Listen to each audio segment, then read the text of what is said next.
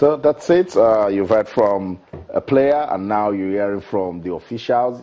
We listened to Munir Bessa. He's ITTF competition manager. He's an Algerian. He's here in the country, and a former president of the Nigeria Table Tennis Federation, who is now president of the West Africa Table Tennis Association, and of course the chairman of the main organizing committee. Why then it's all showed it says beyond organizing, that this competition we can use it to assess the level of improvement of Nigerian players, and it says with the quality of top players, that we should be expecting a fantastic tournament. And of course, the last guy, Michael Brown, he is in charge of developmental table tennis in Africa, and he says, look, we all love the Nigeria Open. Top African players love coming here, and that's we're going to be expecting a fantastic tournament. Listening to those guys, Cosmos, I just pray that it will take table tennis in Nigeria from the level that it is to the next level. Certainly, and that's something that is, I believe. I can remember, I think somebody actually asked the new president of the Nigeria Table Tennis Federation pretty much this question, that how can this competition,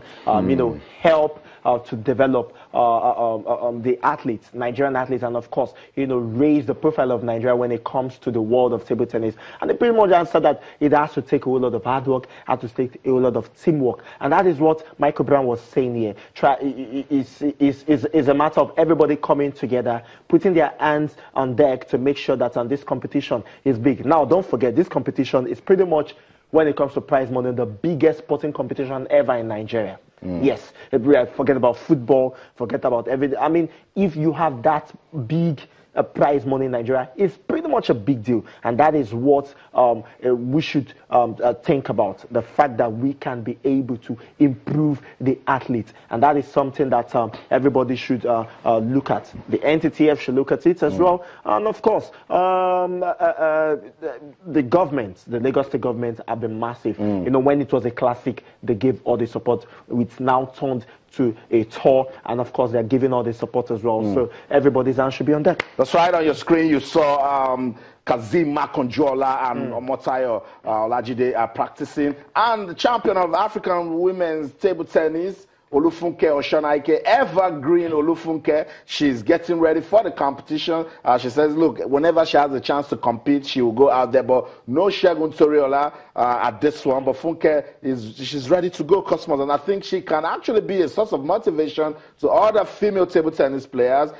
There's Edem Ofyong that needs to impress. There's also Cecilia Otuakpan, she needs to give her best. There's Vivian Oku, my junior sensation that should step up her game now, Tosin Esther Oribamishe. We will also have a go at this one. But Cosmos, whatever we want to take out of this one, it's time for us to look at our Nigerian table tennis players, assess them, and see if they are getting better. Yes, certainly, and that is what it is. You just mentioned Funke Oshonaike. Seeing her today, you need to see the level of motivation in her. You need to see that level of optimism in her. She's not distracted by anything, whether family issues or what is happening.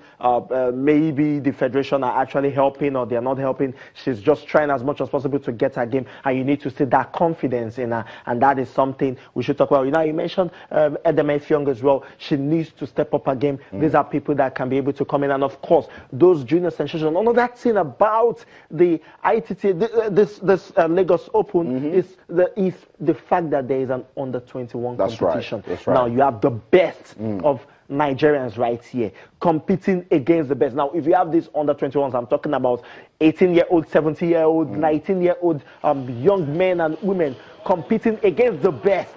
Against the best from the world coming for this competition. Then it's a big opener for them. And of course, Funke Oshonaike can now, probably later on, go back in peace and say that, okay, fine, I've laid a foundation, let other people take over. And that is the essence of this competition. But they are building also around. You can see him aspiring right there, training there. We also saw Kazim Makonjola, another opportunity for us to see Ojo Lakpo. Ojo Lakpo still has a lot to give to his table tennis, and at this year's Nigeria Open, we're just hoping that he would take his game a step higher. But without the quality around, his good exposure for Team Nigeria, and of course, in terms of organization, let's see how we are getting better putting together a world-class tournament. So by tomorrow, when the competition serves up, we will come and then give you all of the updates. Sports Tonight on Channels Television. You can be part of the program on Twitter channels, _sports, Facebook channels, IFIN Sports. A lot of persons are asking, why is Segun Toriola not at the competition? Segun Toriola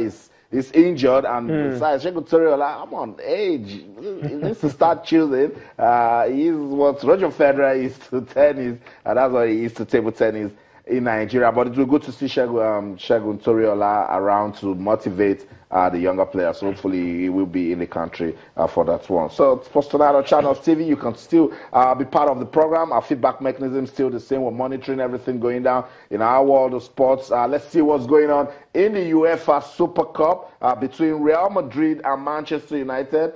Score still 2-1. But Cosmos, do you think Manchester United can put up a fight in this one? Yeah, Manchester United have always been that team that has that fighting spirit. You know, any Jose Mourinho team would want to make sure that they compete very favorably. So let's just see how it works out and see whether Manchester United can, put the chestnut out of the fire. We're monitoring that one right here on the program Sports Tonight on Channels TV. Let's take a quick break now. When we come back, we will address those talking points that came out in that game between Wiki Tourists and Enugu Rangers. 3 persons have been remanded in prison. That's what it is. We don't want anything unacceptable in our football. Talk about it when we come back. Stay.